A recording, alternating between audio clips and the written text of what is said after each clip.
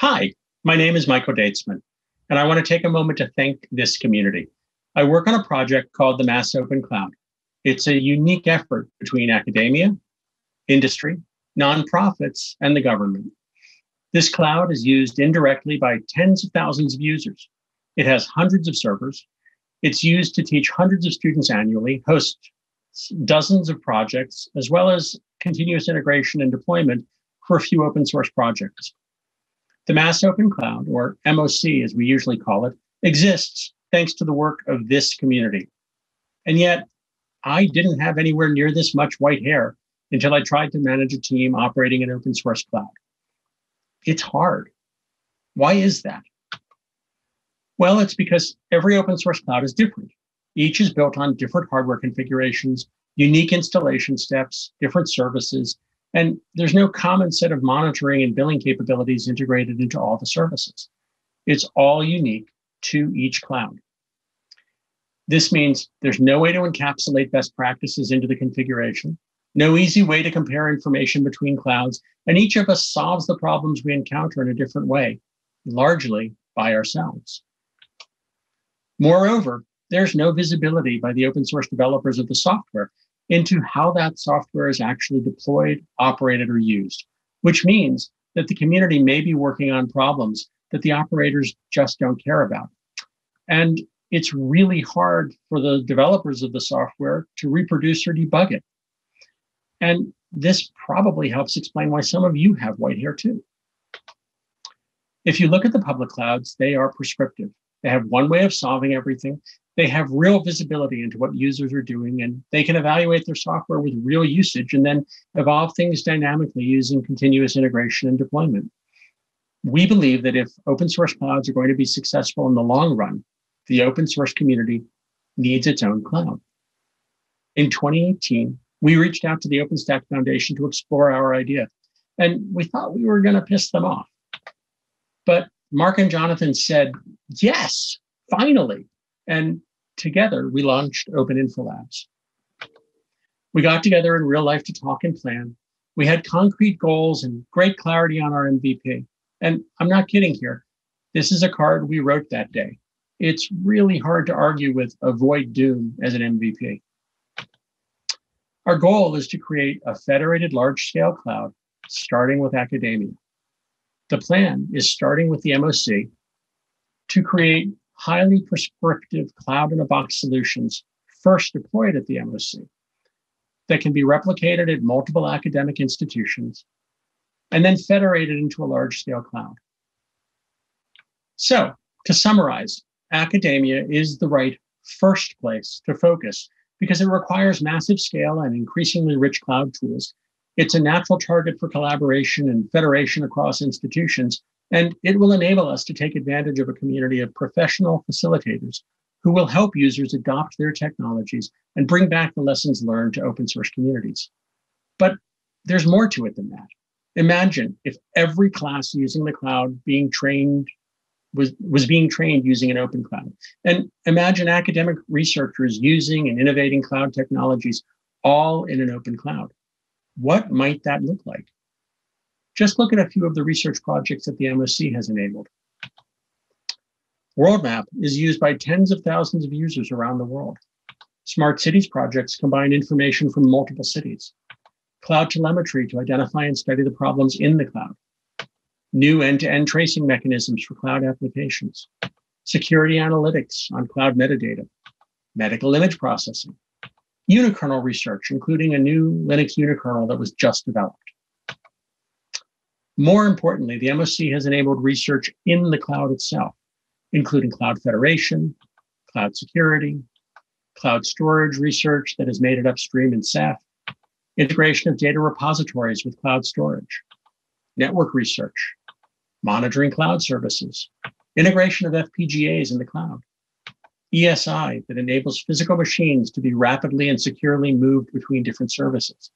This last ESI capability is being productized by being integrated into Ironic.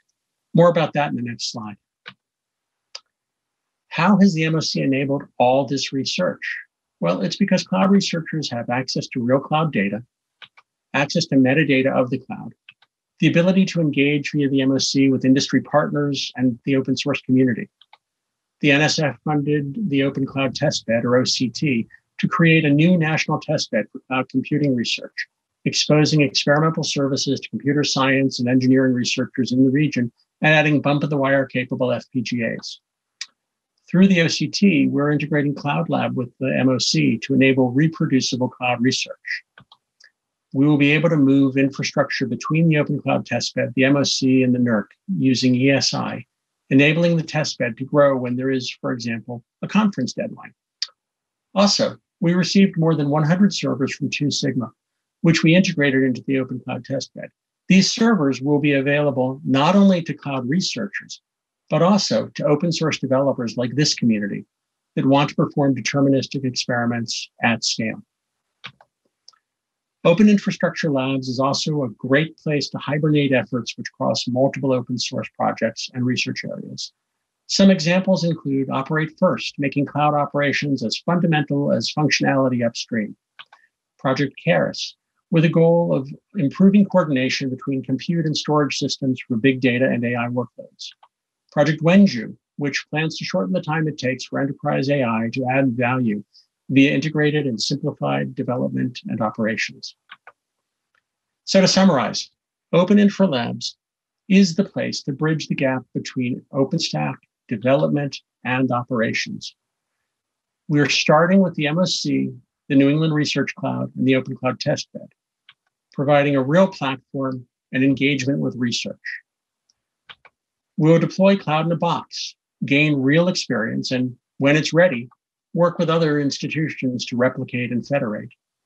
And what we learn from academia and other cloud operators will be reflected back into Cloud in a Box releases so that we begin solving our operational problems together. With common code bases, we envision these institutions not only federating, but sharing operational skills and potentially staff. Right now, we have a modest group of engineers working on developing Cloud in a Box solutions. We have high confidence that this project will be successful, at least on a small scale. However, if this is going to be really successful, as we move forward, we need this community to really engage.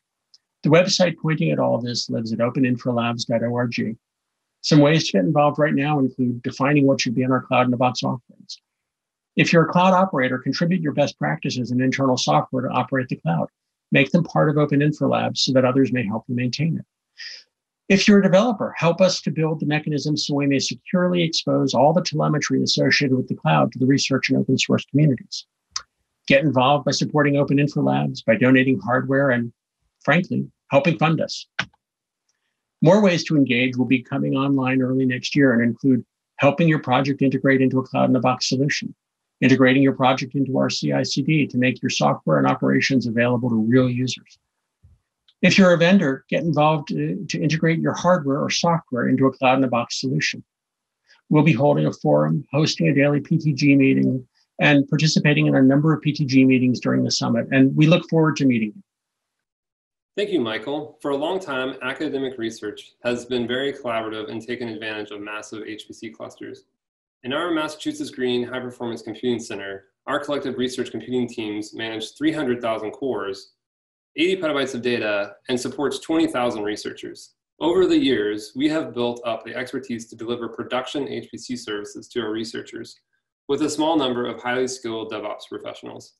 HPC is dominated by large numerical simulations, common in chemistry, physics, and engineering, whereas data-driven discovery extends far beyond the STEM areas. Data is arguably the #1 asset in the world and requires different computing paradigms like AI and machine learning to extract meaning. At Harvard, big data means collecting and processing upwards of 50 terabytes a day for an individual project. This example comes from our neuroinformatics imaging pipeline within the Center for Brain Science. These are the types of workflows that could be modernized to take full advantage of cloud computing and storage platforms. But leveraging cloud technologies effectively is difficult for those who aren't accustomed to these tools. Hello, my name is Mike Zink. I'm a professor in the ECE department at UMass Amherst and PI of the NSF Open Cloud Testbed, or OCT for short, as well as the Mass Open Cloud. The goal of the Open Cloud Testbed is to create a prototype of a cloud testbed infrastructure that can be used by the systems research and the open source communities. By combining the National Science Foundation funded OCT with the MOC and tools from the OpenStack community like Ironic and ESI, we are building ways to move equipment between production clouds and research clouds as the demand needs. This will provide the open source community and researchers to evaluate new cloud technologies at scale. In addition, telemetry data from cloud operations will be made available to researchers, enabling the detailed analysis of new cloud technologies. We are very grateful for hardware donations from Two Sigma Corporation, Intel, and Xilinx, which will begin to enable support for open source developers. Hi, my name is Bill Burns and I work at Red Hat, and I'm here to talk to you briefly about Operate First. Operate First is a concept that is being adopted at Red Hat and in the open source community. We've been working with the Mass Open Cloud and the Open Cloud Initiative to improve cloud operations by bringing developers into the cloud. The concept is somewhat similar to DevOps, and it's about getting code out and executing it in a production cloud environment before release. This allows the developer community to not only vet their functionality, but also experience the operation of their product in a real production cloud environment. The intent is to help them understand operational considerations, allowing them to enhance those capabilities as development continues. Operating First with the Mass Open Cloud and other academia and partners, along with Open Infra Labs, is all about improving the open source cloud and its ability to be managed. Open Infra Labs is centered around getting operators and developers involved together to advance the state of the art of managing open source clouds.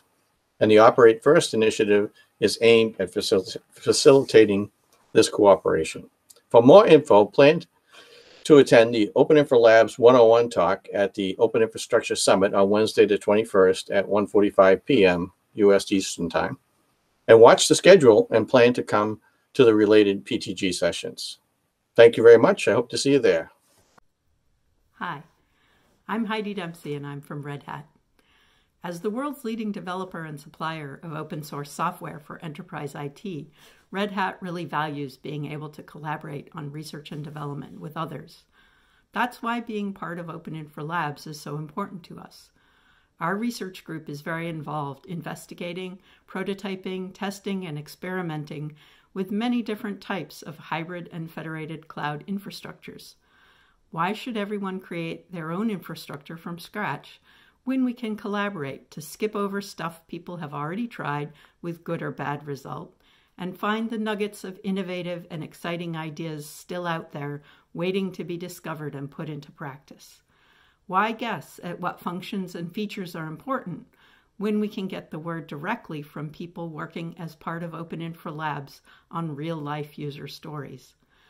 Open Infra Labs gives us a perfect opportunity to help streamline how people create clouds, to share what we know with others working on hybrid cloud architecture, and to learn from their successes. Together, we have a chance to focus on how to make the building blocks of cloud design as simple, efficient, and easy to use as possible, while still giving people the ability to control their infrastructure all the way down to programmable hardware if they wish. Our focus in this collaboration is not on charging by the minute, but on building day by day the components that will free people from these restrictions, unshackling their creativity. Thank you.